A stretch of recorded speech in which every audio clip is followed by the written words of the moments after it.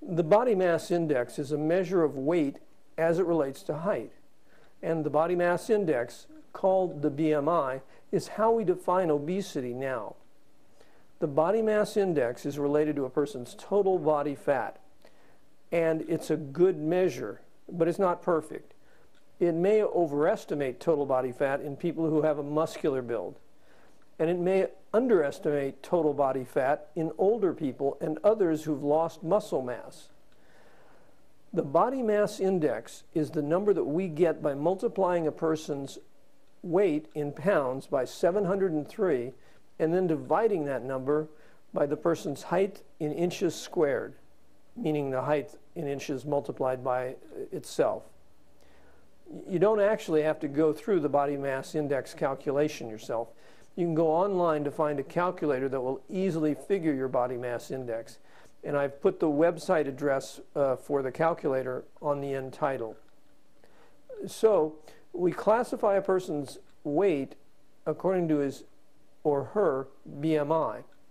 A BMI of between 18.5 and 24.9 is defined as normal weight. A body mass index of less than 18.5 is defined as underweight.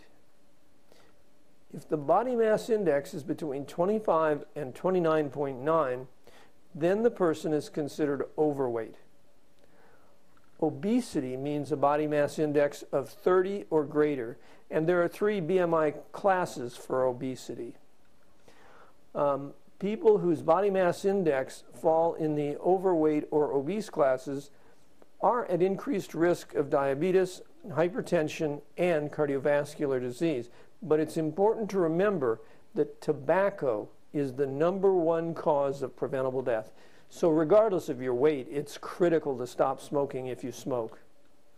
Now, being obese, meaning a BMI of 30 or greater, is associated with excess mortality. But being overweight, meaning a BMI of 25 to 29.9, is not associated with excess mortality.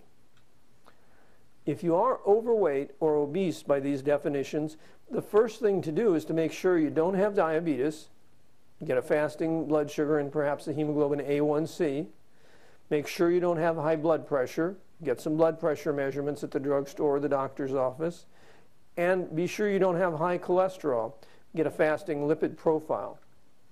It's important to make sure that you get treatment if you have diabetes, high blood pressure, or high cholesterol.